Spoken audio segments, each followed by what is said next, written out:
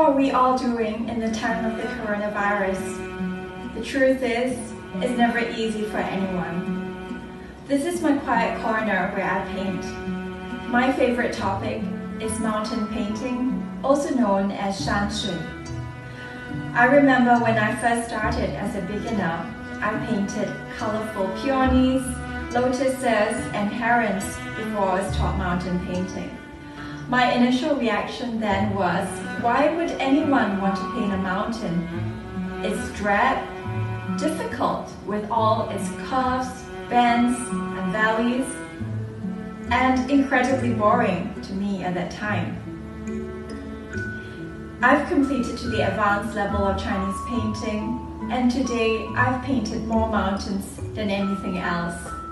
The Yellow Mountain or Huangshan in Anhui, China, is the grandest of all mountains and the inspiration behind all of China's shanshui paintings. It is the tradition to paint flowing waterfalls in the valleys, a boat representing human activity, and fauna such as birds over the peaks. There is a calligraphy verse accompanying the painting, which reads, 远看山有色，近听水无声，春去花还在，人来鸟不惊. It literally translates into, far away the mountain is full of color, but when one goes up close, the running waters have no sound. When spring is gone, the flowers are still there. When man arrives, even the birds are not alarmed. It's really a description of a paradise that exists in a painting.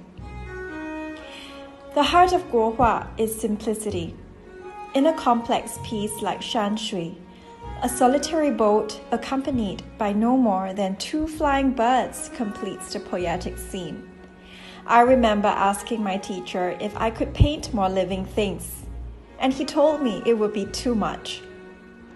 My initial feeling was that mountains were cold.